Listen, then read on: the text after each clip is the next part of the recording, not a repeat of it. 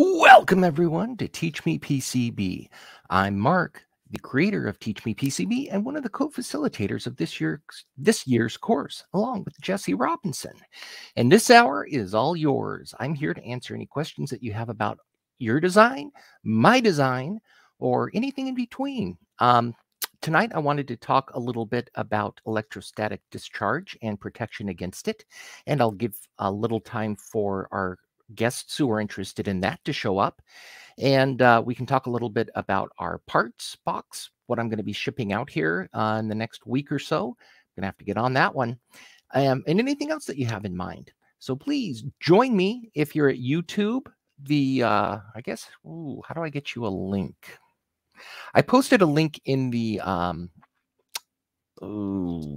posted a link, I know, on our Discord, but let me see if I can't put it up at the bottom of the screen here in case anybody wants to join. Copy to clipboard and post a comment.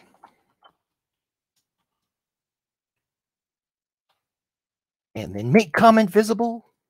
There we go. So if you're out there watching and lurking and you want to know what's going on, visit in. Come join me over here. All right. Let's get started with ESD, electrostatic discharge. It's something that a lot of engineers, especially new engineers, just don't take seriously. And like a lot of problems that you don't necessarily have to take seriously, they cause problems that are insidious. They occur much later on down the road. Hi, Elliot. Nice to see you, buddy. Join me on screen if you like. Some things like calf failure, conductive anodic filament, happens down the road. Creepage is a phenomenon that happens with higher voltage circuits. It happens on down the road. So you make your board and it works. There's nothing wrong with it. But then, 2, 3, 4 years down the road, sometimes 2, 3, 4 months down the road, it stops working and you have no idea why. And it's impossible for you to troubleshoot. Those are the types of problems that just absolutely just kill you. And those are the ones that we try to help you avoid through better engineering. So let's get started with that. I'm going to switch to an overhead cam. And you and I are going to do some experimenting. I guess time for this latex to go through a little wash cycle. Got a little stuff sitting around. All right, here's what you need. Some tape. This is Scotch brand Magic tape. I selected it because it says magic on it. Yeah, right?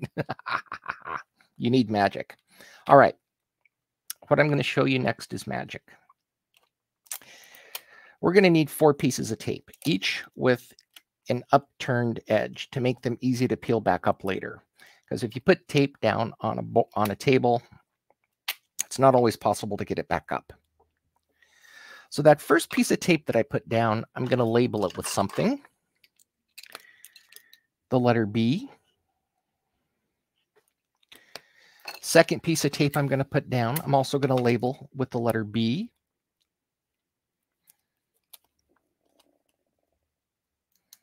Whenever I can't remember the letter that comes before A and after C, my mother always tells me, letter B, letter B.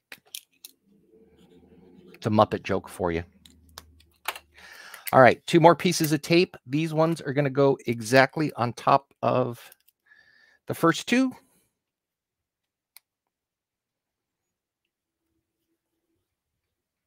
And these are going to get the letter T. I wonder if this would be any more visible against a different background. Let's see here. That's much easier to see. Let's do that.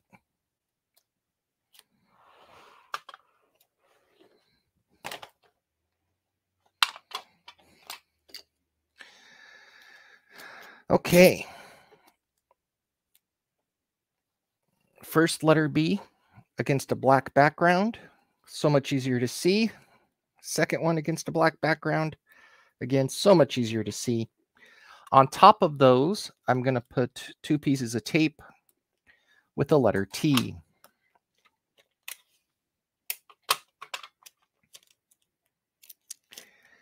Now, anytime that you have, let's make another one that's a little bigger. Anytime that you have 2 insulators that are made of different materials and they're in contact with each other,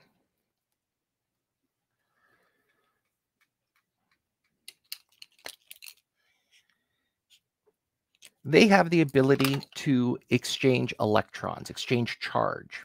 And it doesn't take very many electrons to make that happen for some pretty appreciable effects. So I'm just going to rip the 2 top pieces off the 2 bottom pieces. And they're already doing things that I don't necessarily want them to do. Let me hold them up in front of my face. Oh, this way. These things are repelling the heck out of each other. Right? If I bring them back, there's 2 things. One, they're attracted to my hand. That's one problem I'm trying to fight. But the second thing is these things sure do repel. Now, if I set those to the side for a second and I pull up the 2 bottom pieces of tape, let me get them nice and stuck. They don't really want to stick to the silicone, but I'm going to make them. So see what the overhead, you can't see with the overhead cam. We got to do this one. Those things are repelling. And if you don't believe me, try it yourself, right? Easy experiment to do at home. We're going to do one more. I'm going to reset the experiment. The B's for bottom are on bottom. T's for top are on top. This time I'm going to rip up the top piece, then rip up the bottom piece.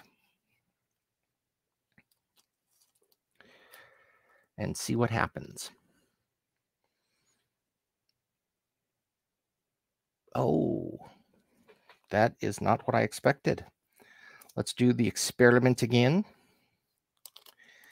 I had the top piece hit my hand.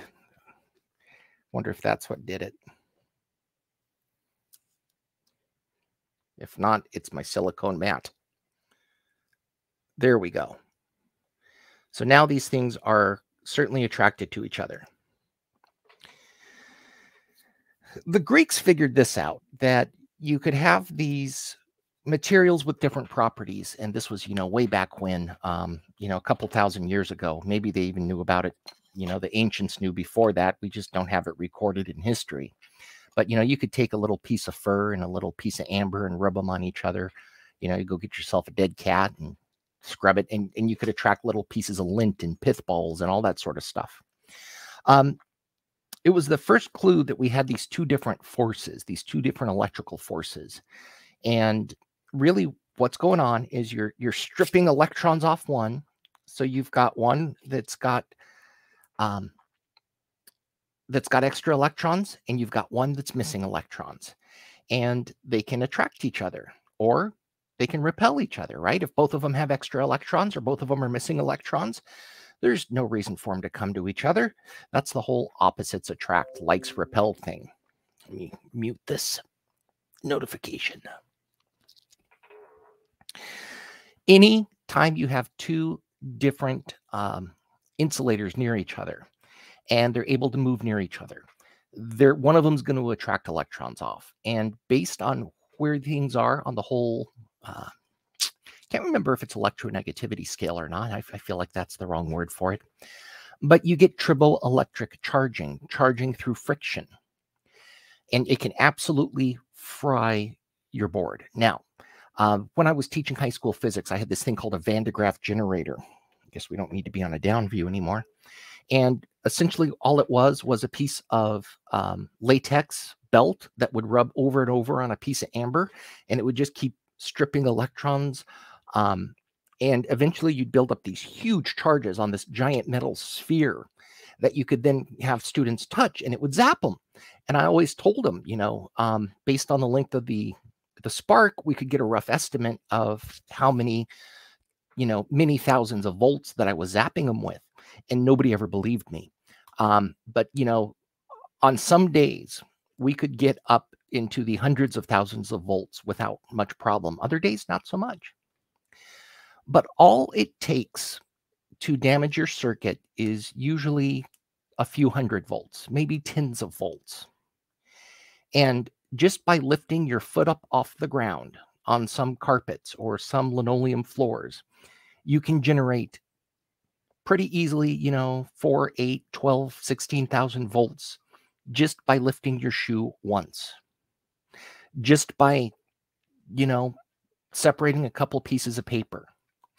Anytime you have two insulators moving with respect to one another, either separating by distance, moving across one another, you can get it. So what are some examples of that? Let's say you've got a remote control vehicle, the rubber tires on the asphalt floor. Movement, you're going to be stripping electrons. What about a CNC machine? Well, if it's a belt-driven machine, absolutely. Where else? Well, if you've got a cable that's dangling and, the air in the room's moving, that can be enough. So whenever you're doing stuff, you always have to find a way to discharge your circuit somehow so that those high voltages don't make it into your circuit. So let's take a quick look. And again, feel free to join me on screen if you are so inclined. And let me pull up your circuit and we'll talk about it a little. It's getting a little warm in here though. Computer, turn on ceiling fan. Let's see if that helps any. All right, so we are going to do a share screen.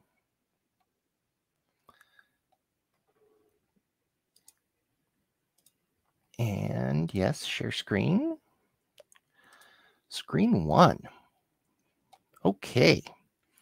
And we'll make me tiny. And then we'll open up our schematic. Recent files still not working. I don't know why that is.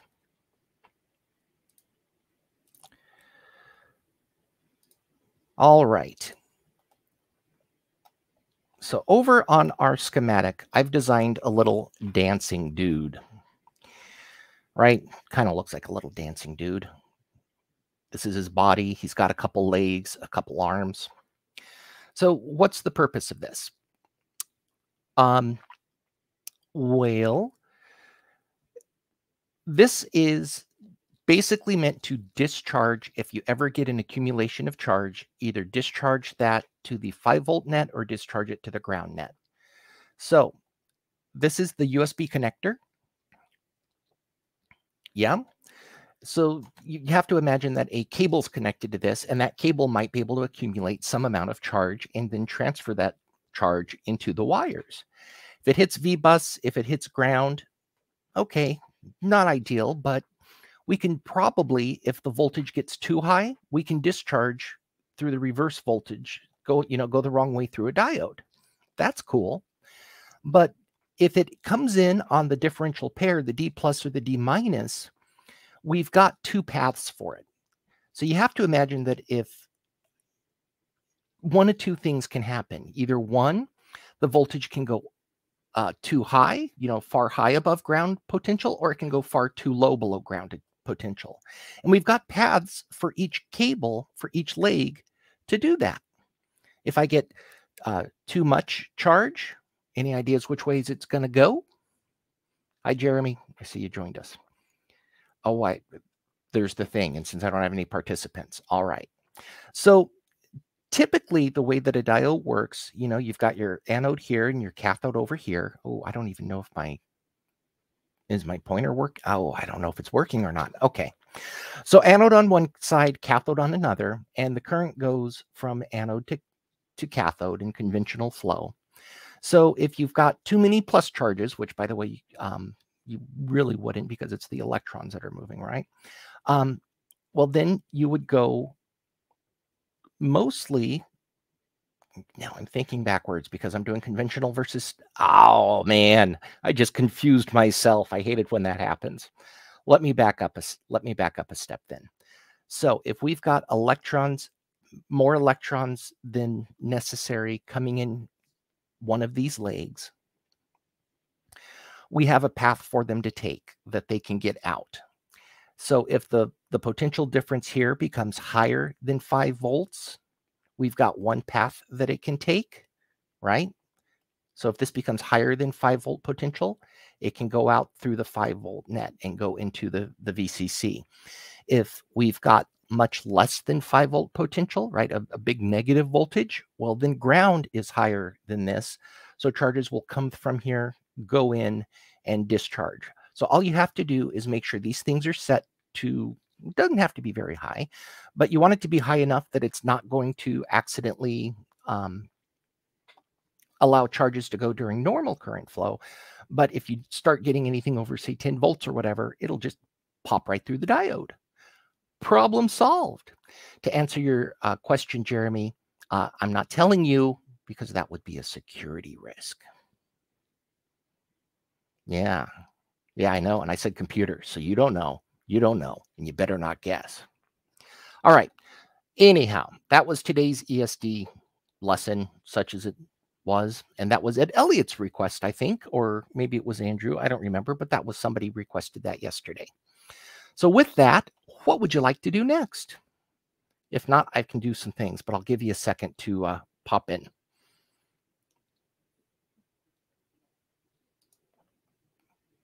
Any requests for what we should cover next on Office Hours with Mark? How did you guys like the Walkwee? Isn't that a cool little bit of software? Yes? No? You're not going to tell me? All right. Be like that. Be like that. So let's stay on the ESD for just like 30 seconds more. So what do we do with ESD protection stuff? This is something that I just got. It's a piece of cardboard that costs $50. It really is crazy. But what this is it's covered with a conductive film, or probably just a conductive spray paint or whatever. It doesn't conduct very well because you don't want to create something that is a short circuit hazard, something that can, if you accidentally get some live electricity going through it, you don't want to turn this into a flaming cardboard, ignition source.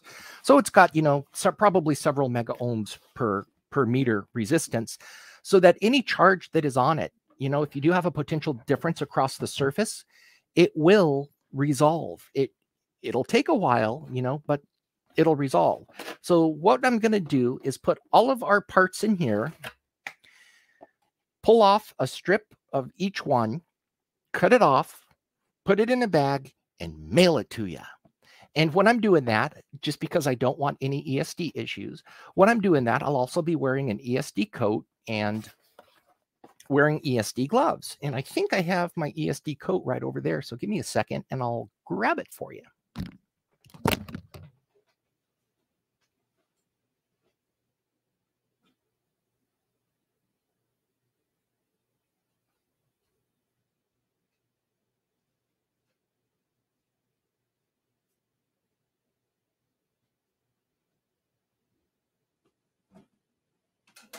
Nope.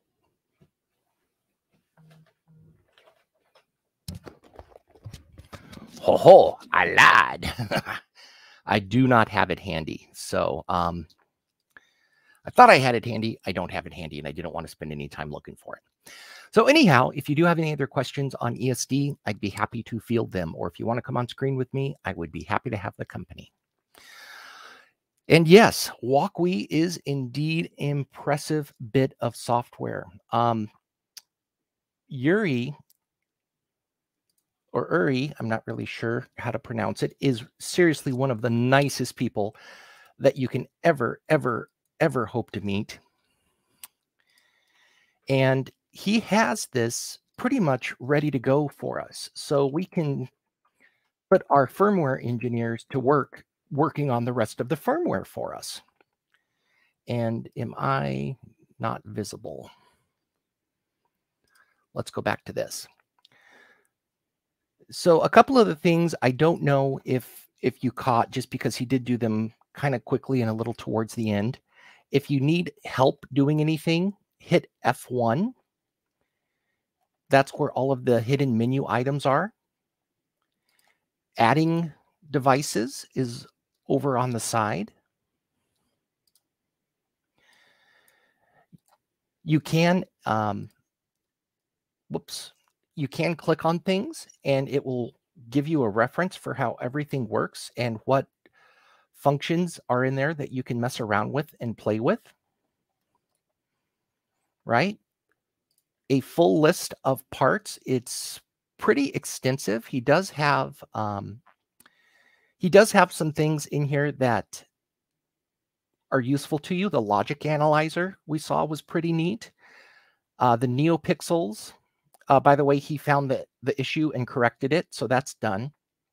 So we've got NeoPixels that we can play with. We've got the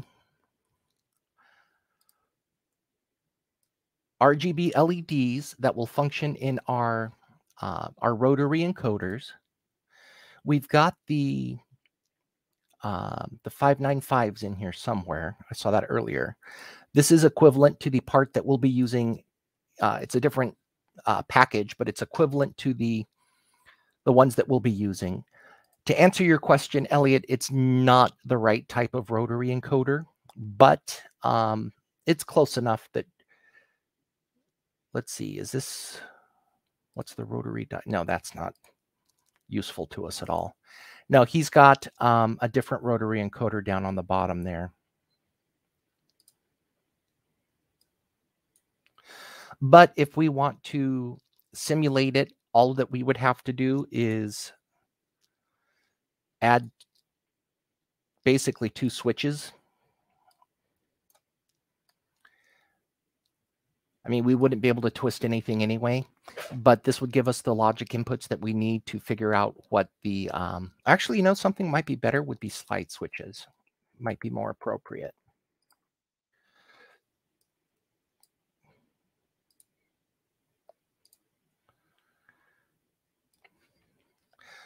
So if we did need to make our own rotary encoder circuit, it would be the RGB LED, 2 slide switches, and then this stuff. He doesn't currently have any analog electronics going, so there's really not a whole lot of point of adding in all of the pull-up resistors and the low-pass filters. That wouldn't matter anyway, so we just have to get close. Now, one of the issues with the 595, right? If we want to have any amount of, and I can't think of the name, grayscale isn't the right word, but if we want any amount of quantification of the light levels, you know, like let's say you want each light to go from 0 to 255. Well, we're going to have to essentially strobe that on and off. So somebody's going to have to write some code that says, well, if it's at half brightness, I guess I should back up a little bit. The RGB LED and the 595. The 595 only has 2 modes, on and off, at each output. So that is going to have to either turn on full brightness or off. There are only 2 options, except that this thing can run at blazing fast speeds. So you can have it turn on and off, you know, thousands of times a second. And by determining how, you know, over a second, how long it's on versus how long it's off, the duty cycle, then we can control the brightness of the LEDs. And that's what we're going to have to figure out. We're going to have to write a little bit of code. It shouldn't be too bad, but somebody's going to have to do it that says, all right, if it's 50% bright, it's on for half the time, it's off for half the time. If we're 25% bright, that's how we're going to get different colors out of that. And if not, we can just have red, green, and blue, and the mixing colors of each one of those. Or if you want great, gradations of that, then we have to play a little. So gray code, is that a question, or you're trying to help me out?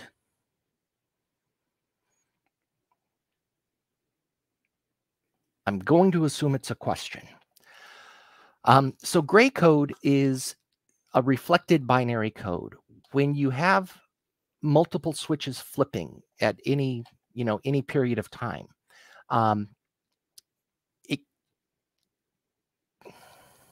what's a better way to do this? I want to back up from what I'm saying. Elliot's now saying ignore me. I'm not ignoring you. You gave me something to talk about.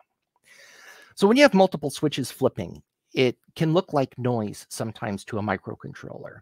So a reflected gray code only flips one bit at a time. With normal binary code, it'll go 0, 1, 1, 0, 1, 1, then back to 0, 0. You can have multiple bit flips at once. And that's all well and good. But when you're rotating around, one of those encoder strips, and I think I have this as part of course content. When you have that going around, you don't know if you're going to make the transitions at exactly the same time. So by moving over to gray code, there's only going to be one transition per angular increment, and it's easier to do error correction. So anyhow, all right, what are we doing next? Are we going to stare at me? I'll stare back at you like this.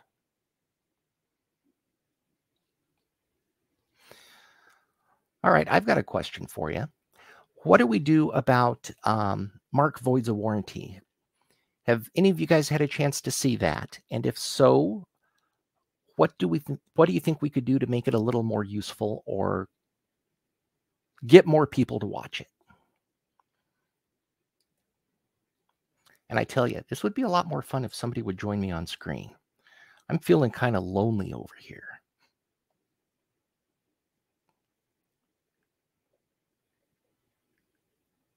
Nothing. All right. I see how it is. Be all quiet like that. Well, fine. Well, then, while I'm waiting for you guys to play on screen with me, I'm going to go back to dip trace and do a little more organization on my schematic.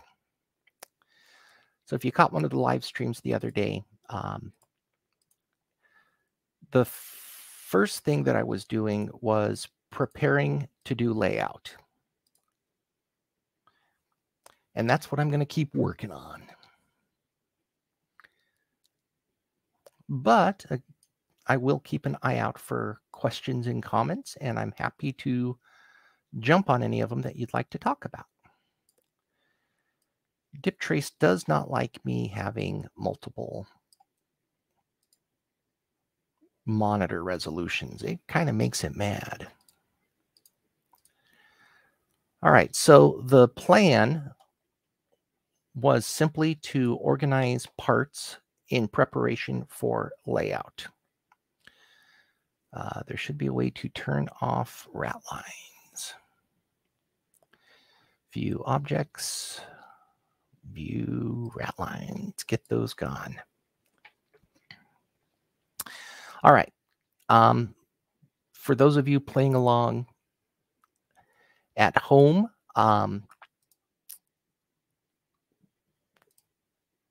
what I'm doing is grouping components. And since I have each circuit block incremented by the hundreds, all I have to do is look at the first number after the prefix to know if something goes together. For the things that have multiple blocks, for example, the rotary encoder, there's 2 of them. Each one of these is going to have an additional suffix, either 1 or 2. The LEDs, it'll be 1 through 10. To answer your question, Elliot, you can do whatever you want. Layout in 4-layer is easy.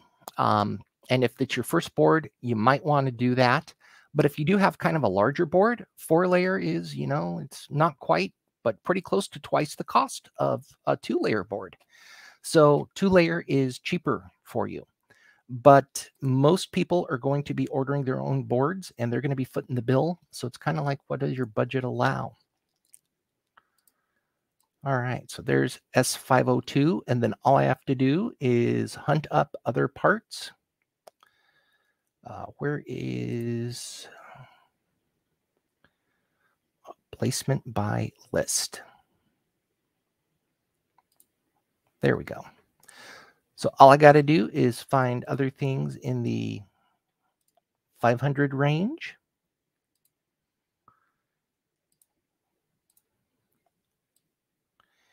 And I know those things are going to go together. Oh, you can't see my screen, can you? Well, fine. How's that then? Huh? What? Huh? Thank you. I appreciate it. All right. So all I'm doing is looking for things that have similar numbers, because with the way that I set up my schematic, similar number things go together. And I will worry about laying them out in a minute. But for right now, I just want everything together. Those two will probably go down here. And I actually could have made these switches hierarchical as well, but I didn't. It's okay. All right, what's next? I haven't done the 400 series yet or the 600 series.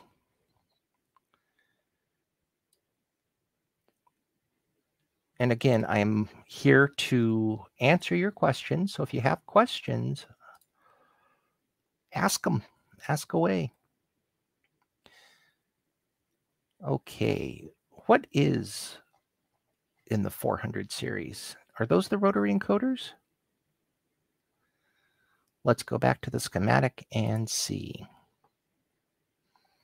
Now the 3 rotary encoders are 300. Oh, did I make a mistake? No? What is that? Is that a switch? Ah, the switches are 400s. Okay, so I got 10 switches, each one with its own resistor and capacitor network. So each one of these is going to have a suffix attached to it. So the first switch, they're all going to end in 1. Second switch, they'll all end in 2. So it looks like I started that the other day. So now I need to get capacitor 4022 or 4012. So that's the nice thing about the hierarchical layout, is it does make it pretty easy to organize things. You can never have duplicate reference designators on your board. Otherwise, the machines can't place the parts. One of the issues that we had with TeachMePCB round 1, when we ganged all the groups together, I had to write, and it wasn't a big deal. It took a couple of minutes, but I had to write some code that gave everybody a unique suffix because some people had similar part numbers.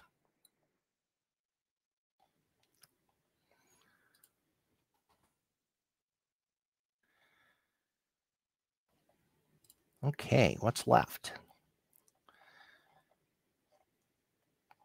So I'm going to group those together for a minute. I'm going to group these together for a minute.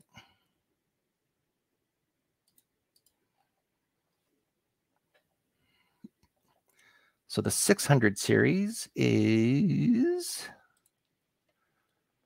support, no, 500 is for the Pico.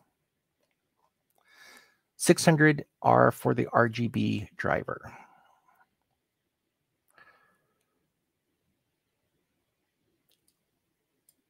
So let's find other things that start with a 6.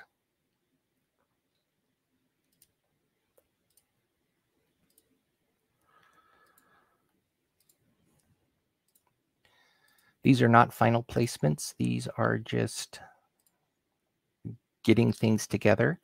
And then I will start laying things out in a manner that amuses me.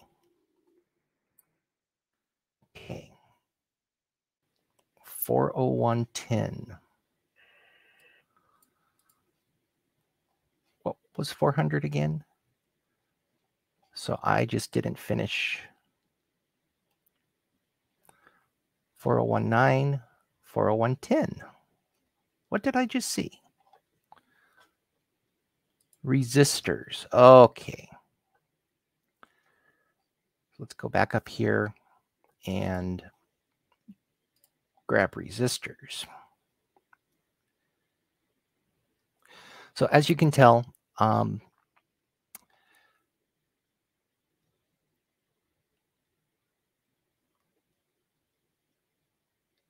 without this stuff, it would be an absolute nightmare to sort everything out. And since a lot of these resistors have the same values and they get connected to the same net, you wouldn't necessarily know. But if you put them in the wrong spot, it makes troubleshooting and comparing to your schematic an absolute nightmare. Okay, 401, 2222, 3333. Looks like I'm missing R4014. But by using a hierarchical layout, it makes it absolutely tolerable, especially when you have bigger designs.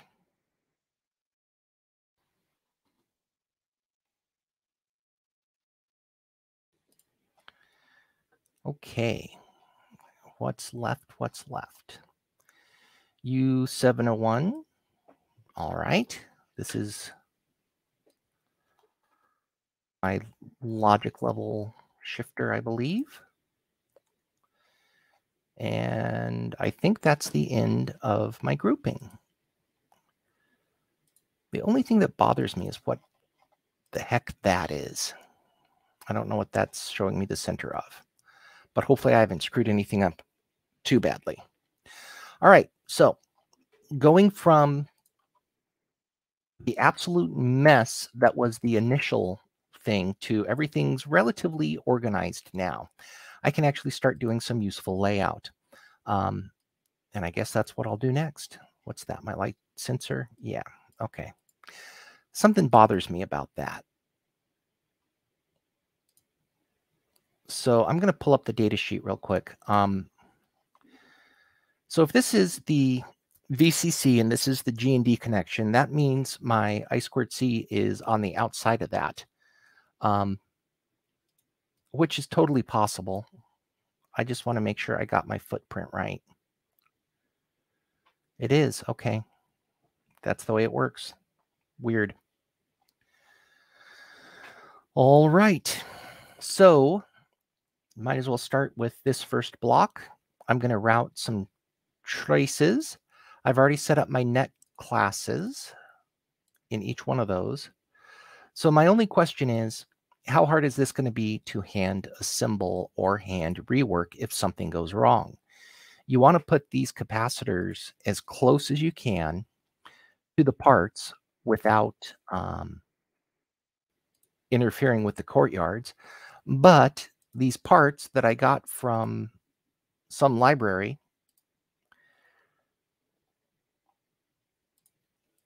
I don't know if these are the least nominal or most material conditions because I didn't make them myself because I'm lazy.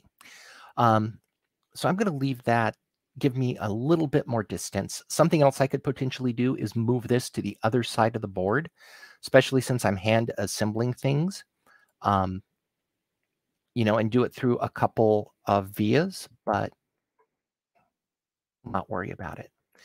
All right. Now, I will have to make more ground connections later and more power connections later. But for now, this one is, you know, reasonably good to go. I wonder if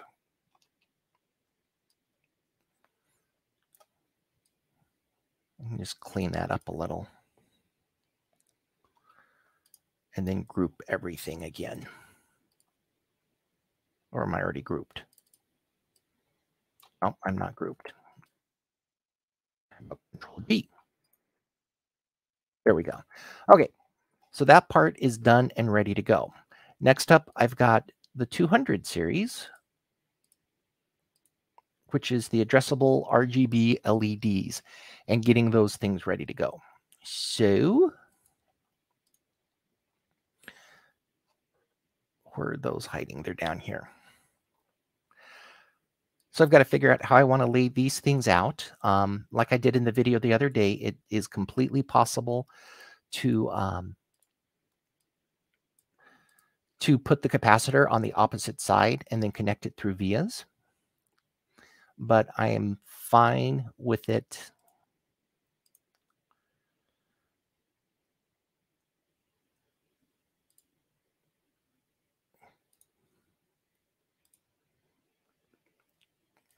I mean, my traces are a little longer than you necessarily like. Something that you can do here is just kind of move stuff around and see what the minimum placement distance would be. I am going to leave this here because it's easier to solder these from the edges. The soldering iron will come in from the left side and right side on this, and left side and right side on this. So if I have to move something or rotate it, you know, if I do something stupid like put every single one of my RGB LEDs on rotated 180 degrees, it's easier to fix. Not happy. Not happy. All right, let's ungroup these for a second.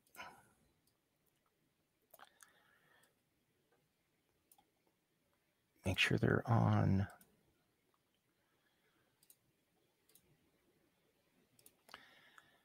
And then group them again. So now when I move these things around, wherever they end up going,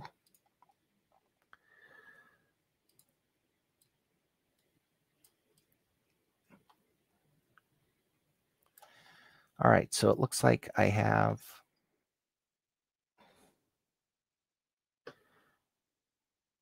this, so then I gotta move a little bit, stuff around.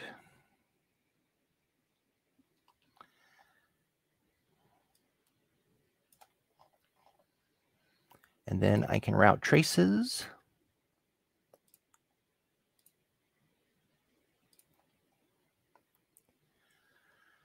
And then I can group it.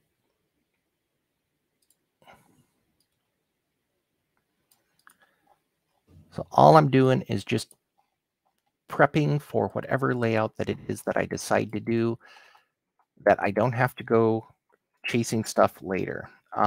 And by the way, I don't have to run these traces right now either. They're going to be easy enough to figure out later. But nobody's asking me any questions, so why not? I see how y'all are.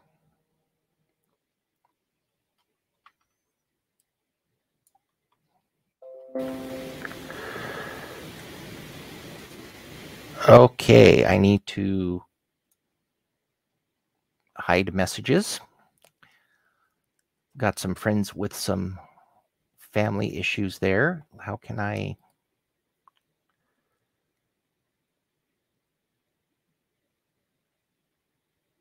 Don't show app icons. Don't show number of new notifications. It looks like it's off. Huh. Ooh, I know. It's coming from the phone. Can I airplane mode it?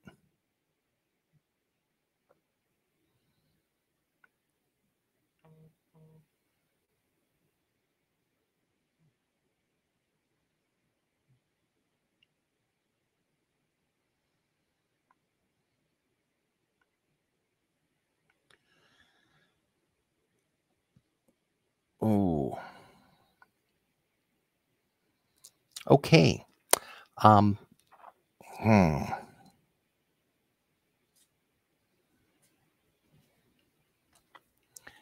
Yeah, what's up? Hi. Would you do me a favor? Yes. Would you text our mutual friend and check in on her? Something's going on. Let her know I'm online and I can't talk right now, and then I'll check in on them when we're done. Okay, sorry about that. I have a friend's family, and they are struggling at the moment, so we try to help them out.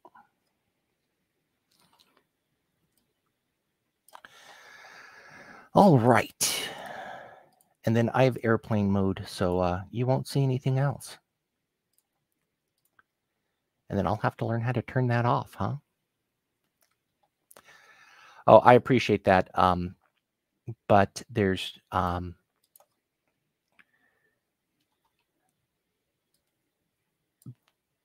much I can do to correct the situation. And what's a good way to put it without giving away too much information? The daughter is chronically ill at this point, and very significantly ill. And this is a friend I've had since high school. And the stresses that that places on the family are huge. So the friend desperately, I mean, chronic stress does stuff to you, right?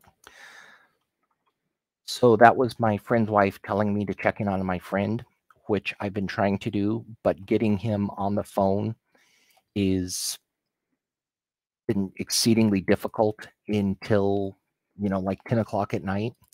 So even if I left the live stream right now and went to go check on them, which, by the way, I would drop you guys in a minute. I would absolutely drop you guys in a minute, but it wouldn't do any good. He hasn't answered his phone at this time of night in 18 months at this point. So she's just feeding me information to let me know what's going on with that particular friend. The wife is anyway, so that I can have a better idea of what's going on when I do finally get a hold of him, if that makes sense. So, the situation. Okay.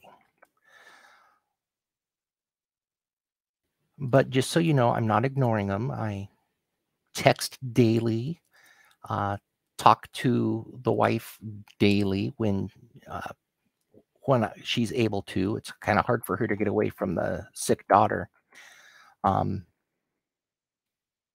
But usually the times that we get to talk is when the daughter's on the commode. It's about the only time she can get away. But, I go over there when I'm able and help out when I'm able. I even completely retrofitted an electric wheelchair for the daughter. I mean, did the metalworking, new headrest, new electronic control system, everything. That was a project that kept me busy for a couple months. My only concern is I don't want their business going out on YouTube on text messages. So I think we got that fixed. I'm in airplane mode. And since it's my wife and I's friend, had my wife do it. So, and really, like I said, all we can do right now is say, okay, thanks, I got the message. Oh, that one. Okay, so why is DipTrace giving these part centers? So this is the latest, greatest DipTrace 4.2. I just updated it, and there's this background thing. I don't know if you can see all these blue X's that are showing me like old centers of parts. And I just don't know why they're there. That didn't used to be the case. So I don't know if that's a bug or if I need to reinstall DipTrace or what.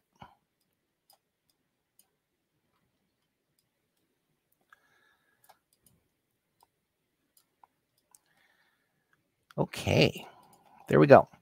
So it's just weird. I don't know what that is. That's got to be a bug.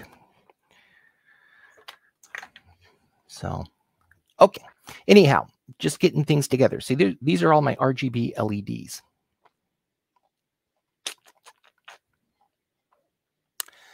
So now we've got the switch networks. Okay, so R1 and R2 are actually going to be involved with those RGB LEDs.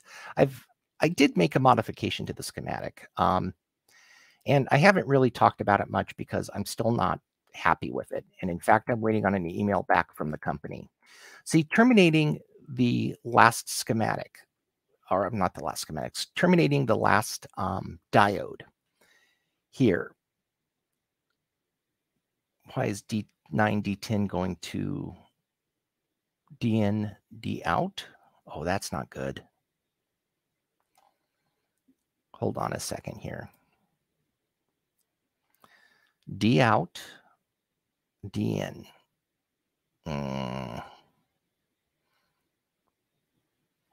Let's go back to the schematic. D out, D in, RGB LED DI. Something's backwards.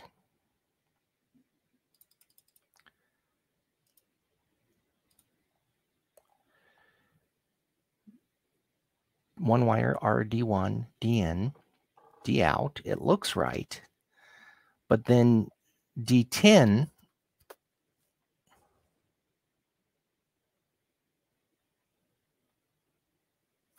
so D10 in, the D out should be to one wire D10R, that net. Let me turn back on rat lines for a second. Objects.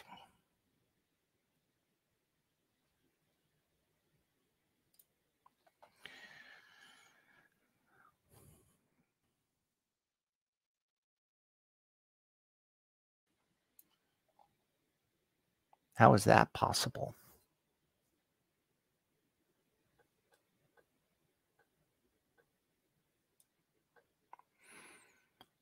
So this is the final output here. Why is that 9?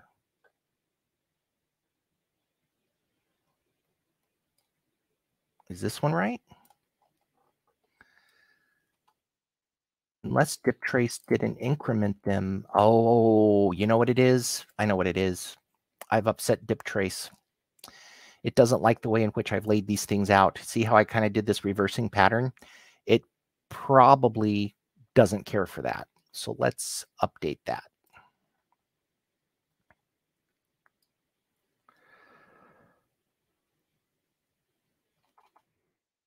Let's see here. Let me back up for a second. So the issue is, I believe, the way in which the schematic was generated.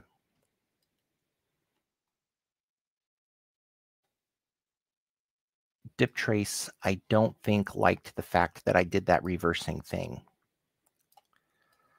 I think these all need to be in a straight line. I have to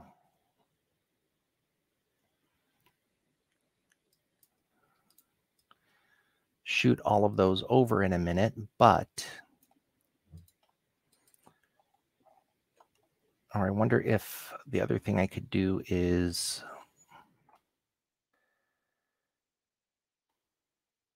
do these numbers. I will just simply replace those in a minute after everything's moved.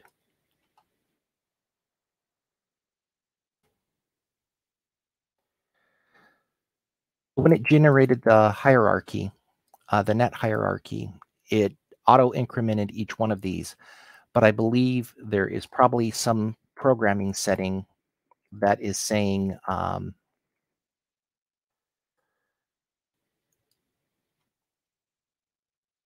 either do it by rows or by columns. And since I had these things, where does this need to go? Yes, this way.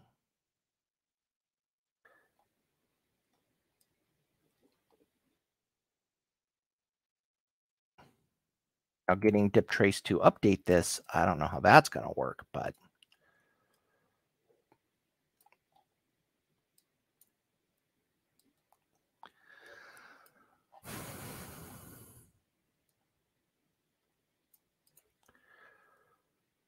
okay, that's close. Don't worry, I'm going to move these back on screen in a second. Traces from unoverlapping, as that will cause errors. There we go.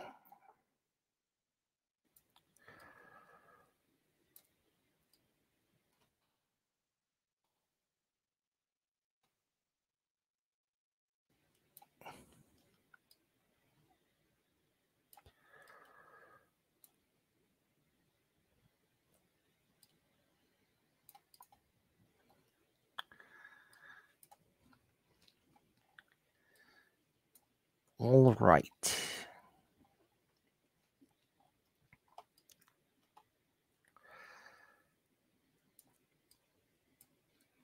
I will regenerate all of these net names here in a second. Don't worry about that. It just takes a second. I just have to click show name again. I just want to see if I can get these all on screen here, or if I need to move them.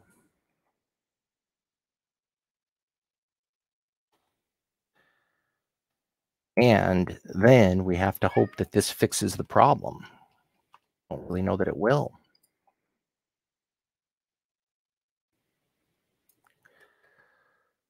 Okay. Now let's go and we're going to do an update. First of all, might as well save it. Oh, I need to make sure that's saved. It is. And then we will update from schematic.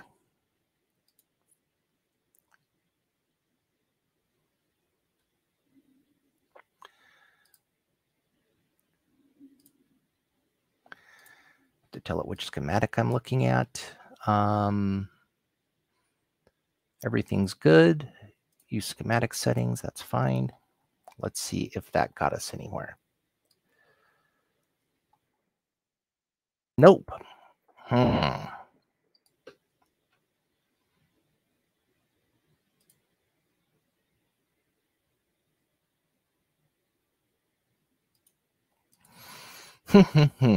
Okay, well, there is another way to do this. Let me go back to CheckNet hierarchy. Electrical rules are good again. Check hierarchy, no errors found. I wonder if I placed them in the wrong order. Will it tell me what that is?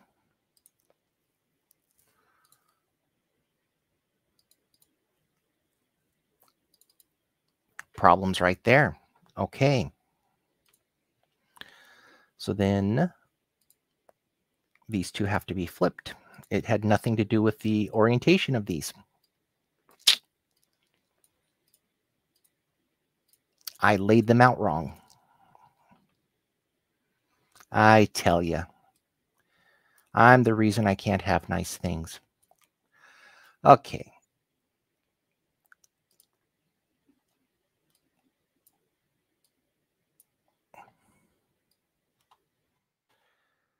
So there was an issue with that, with the way that these things were numbered. But the issue was at some point when I was moving things around long time ago, schematic, I made the mistake there. It's nothing that would have been visible on the schematic itself. So it's no error anybody would have caught until we did layout.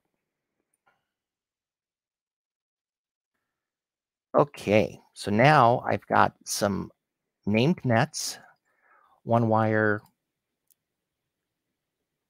D7, D8, and then I've got some random net name.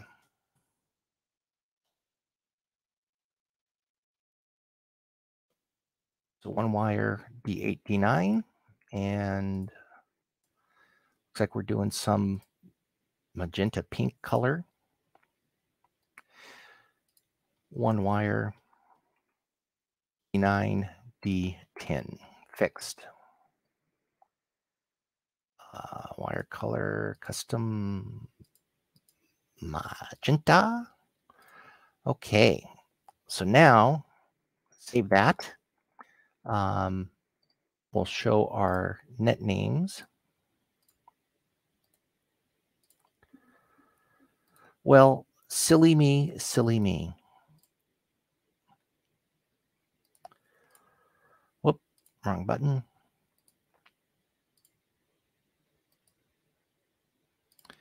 I can clean that up in a little bit. I'm not too, wrong button. I'm not too worried about that. But we've got it fixed. All right, so what do we got? All good. Look, sounds like you got your priorities straight. Right, I saw that. Very cool. I have no idea what you're talking about because I haven't looked back in a while.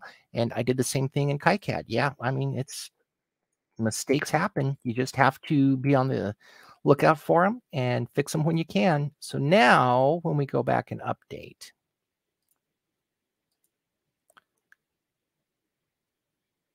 nets with different classes, PCB layout. Ooh. Okay, so now where are we? Now this is my D10 out and it indeed goes to ground. So I can move that guy in there and terminate that net.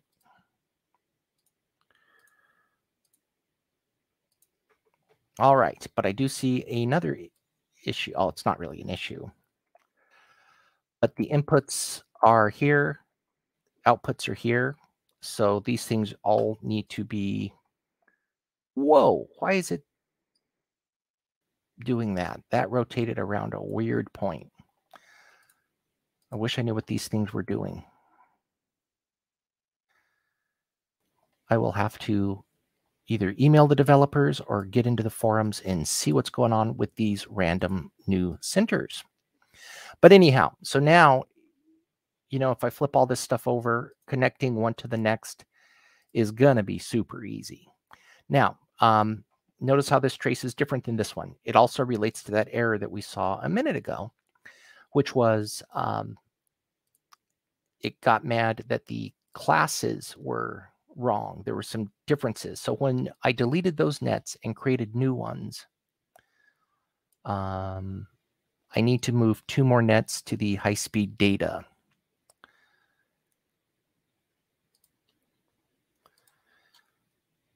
So all of those should be in the high-speed data net. So I'm looking for stuff called one wire. Oh, and then see that net 10? What's net 10? I have no idea, but we need to go find that and fix it. So I'm going to go over to my net editor. It's this one. Okay. E10 determination resistor. Okay. Back to net classes.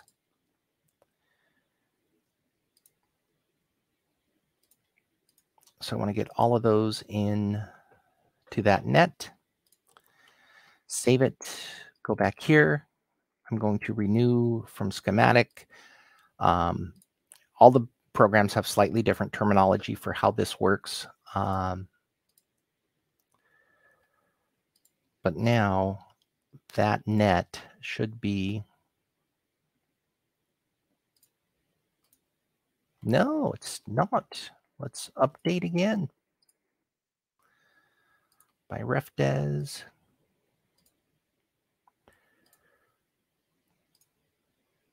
Oh, you know something? It's a signal net. It's not going to be a power net, so it's not going to be able to have the same trace length. Ah, I'm silly. Yeah, it was. It's very easy to connect them in the wrong order. It happens. Doesn't really matter. Okay, so something to do with the way those things are grouped. It's creating that additional anchor point. And that's making life more difficult than it needs to be. So what's that an anchor point to? Way up over here. So ungroup. So what's happening I get it. So when I group stuff, it's creating an odd anchor point back from where some part used to be.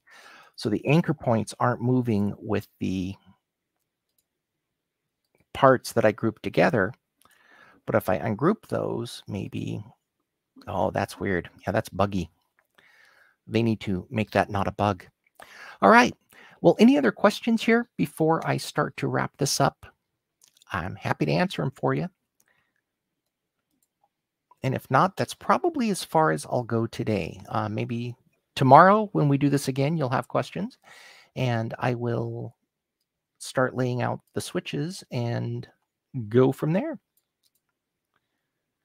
Is it snapping to the center of the group instead of either of the components? So what I think it's doing, and it never used to do this before, when I make a group, right, these parts started off over here somewhere, I believe, because they were in a big pack before I started breaking them out to other locations. So by themselves, no problem. But when I group them, there's some remnant. Let's turn on every layer that I've got. There's some remnant that is left over from when that happened. So again, ungroup them, nothing. But the second I put these things in a group, something didn't get carried over. I don't know what, something. So anyhow, anyways, that's it for tonight. I ran a little over. Sorry about that. I'll be back tomorrow. Friday, I'm doing my other class, so I won't see you guys. And I'm online on Discord. If you have any questions, comments, concerns, please feel free to let me know, and I'll do my best to keep up with them. Thanks, everyone. Have a good night.